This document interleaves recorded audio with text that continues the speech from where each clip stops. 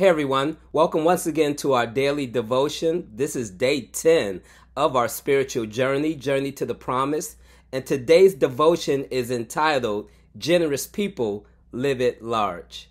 In our scripture today, you read in Proverbs this wonderful, straightforward truth about generosity and how we receive or how we benefit from generous living.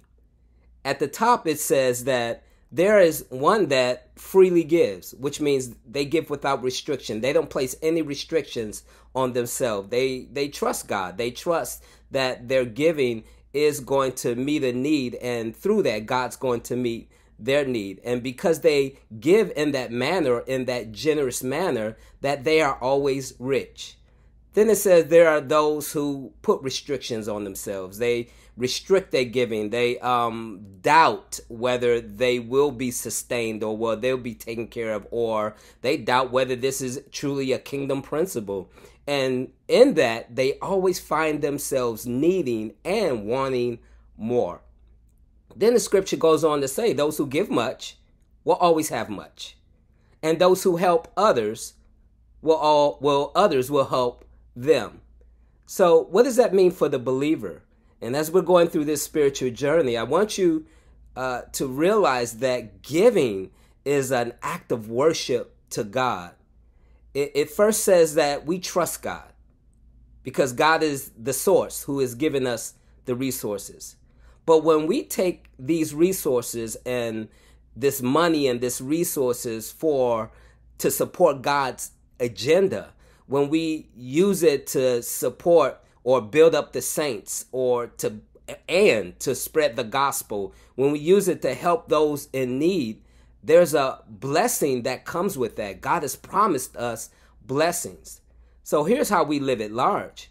Not only will we enjoy the blessings, as Proverbs 10:22 says, the blessings of the Lord maketh rich, and he adds no sorrow to it, but it also increases our capacity to extend his goodness. So when we live at large, we don't just live at large for ourselves.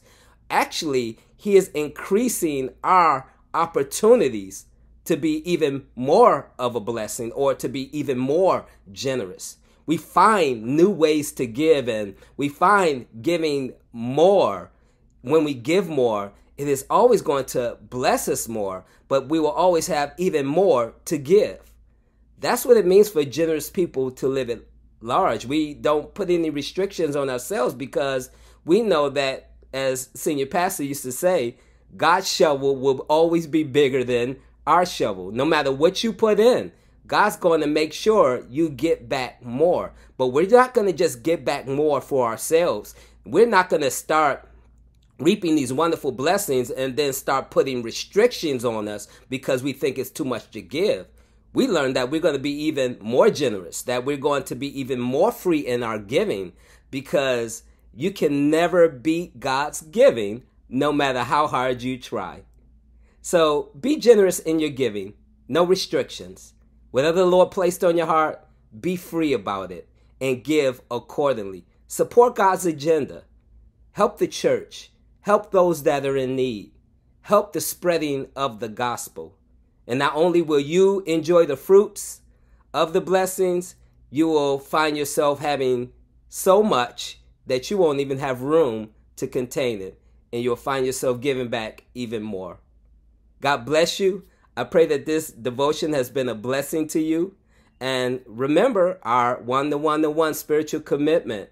Spend that time with the Lord that is due him, that he is worthy of. Spend it in praise, spend it in prayer, spend it in worship, spend it in your study of your scripture. Learn more about him. Hear his voice through the reading of the scripture, and whatever activity may distract you from doing that, put that aside today and use that time to spend with him.